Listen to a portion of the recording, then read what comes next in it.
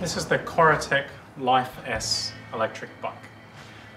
One thing we pride ourselves here at EBT is finding bikes that work for actual people so that we can be more confident that when you send someone in here, we'll find a bike that's great for them.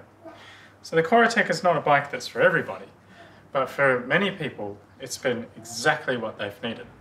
They've designed this bike from the ground up to achieve a few outcomes that apply to a lot of people's common complaints on electric bikes or bicycles in general. We always get people saying that they want their feet flat on the ground when they ride. And so they can't understand why the bikes don't work for them to go low enough that they can stop like this. Now there's a reason for that. If you're riding your bike like this, with your feet down on the ground when you stop, then your legs are probably too scrunched up when you're trying to pedal it. You might be on a bike that's too small for you, or you've got the seat too low for it to work properly. This is especially true if anyone's had some work done on their knee and they can't bend it too tight, so it doesn't work for them to be this low because the pedals come up and scrunch up. So this bike has been designed to address that. By putting the pedals a bit in front of the seat, it means your legs go outwards a little bit and not just down. So your seat can be close to the ground when you're seated, but when you're pedaling you still get a bit of a leg workout.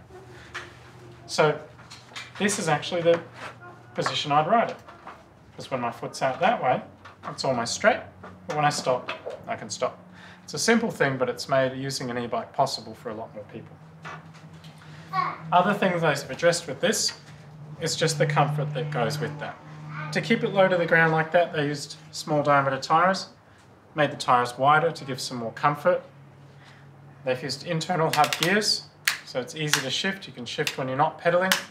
Get to that set of lights and you're in the wrong gear, it's okay, just shift and off you go. One thing we like is that this kind of style of bike, ironically, you would usually only see in fairly entry-level models. But this one they've used Shimano hydraulic disc brakes, Shimano 8-speed Nexus steering, and a Bosch motor system. So it's the Corratec Life S, perfect for all those people out there who are thinking there's no bikes to suit them. Perhaps this is the one for you.